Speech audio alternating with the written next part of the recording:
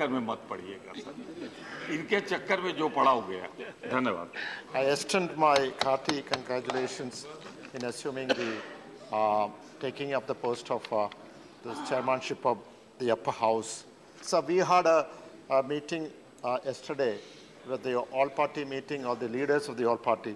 The great concern over there was the number of days are reducing, the working days are reducing in the parliament, and also the working hours are reducing.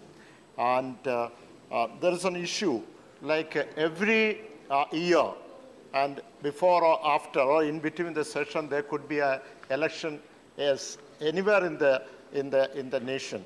Could be in one state or could be in another state.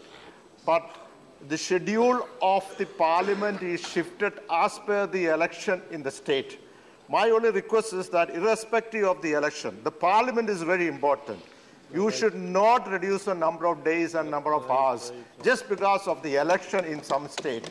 This is actually unjust. You are doing unjust to the people of the nation. So it is injustice also. So I plead on behalf of all the parties over here. We should have number of days. Maybe it should be increased and increase the deliberations and the discussions so that the people will benefit. Thank you so much, sir.